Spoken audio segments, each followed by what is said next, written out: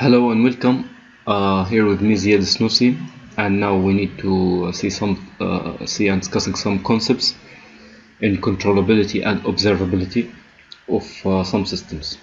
If we have a control system like now, we have here an input U, as you can see here.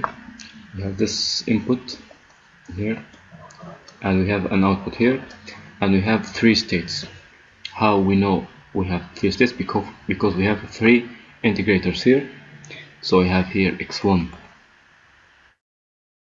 and x2 and x3, and this will be x1 dot and x2 dot and x2 dot and this x3 dot.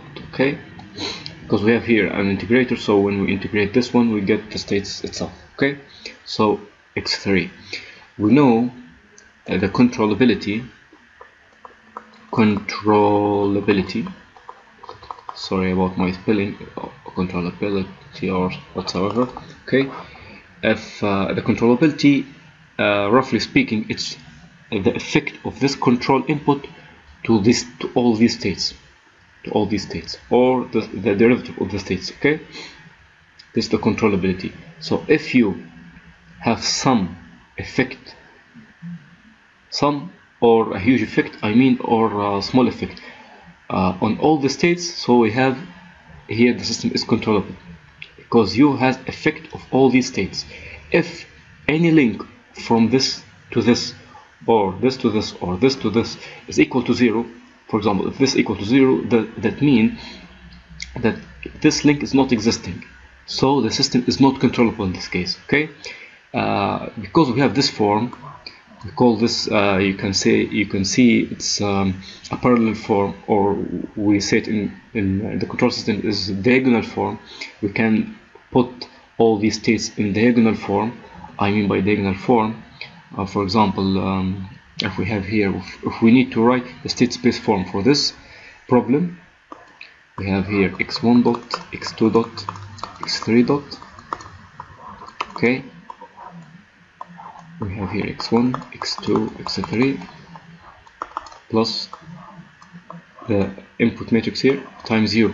Okay, so we have here x1 dot will be equal to minus a1 times x1, so it's minus a1 times x1, and there's no effect, it's only minus a1 times x1 and 1 times U and 1 times U, and all these are zeros. Okay, x2 is the same, it's equal to this equal to x2 dot equal to minus a2 x2. So here we have minus a2, and we have only 1 to U. Okay, this 0 and this 0, and this one, the final one, is the same. So x3 dot will be equal minus a3 times x3, a3, and all these are zeros, and we have here 1 because we have here, so we have this one. Okay, so I mean by diagonal form, we have this A is diagonal matrix. Okay, as I said, the controllability is the effect of input of all these states. If this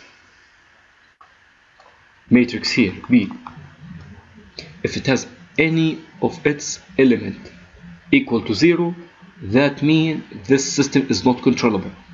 If it is like now, it's 1 or any value rather than 1, just not equal to 0, this means the system is controllable. Okay, so if we have this system like now, we can write in state space form, it's diagonal matrix here. So from inspection, we can say this system is controllable. Why it's controllable? Because all these are existing. It's 1, 1, 1. If it's 2, it's the same thing. It's controllable. If, for example, this link is not existing, it's not existing. Okay. If we have this link is not existing at all here, okay, so we can say this system is not controllable. Okay, it's the same for observability. If we talk a little about observability,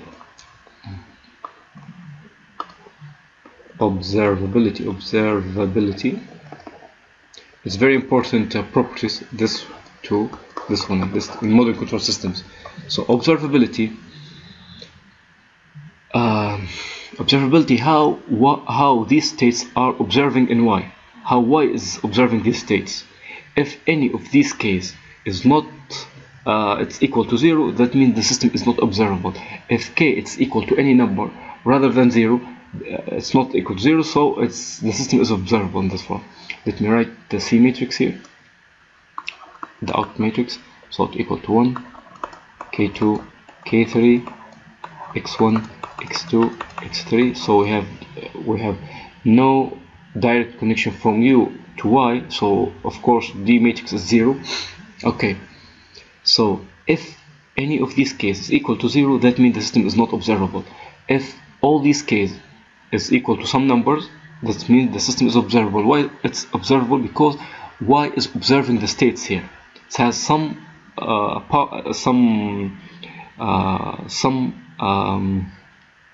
you can say weights of these states. Okay,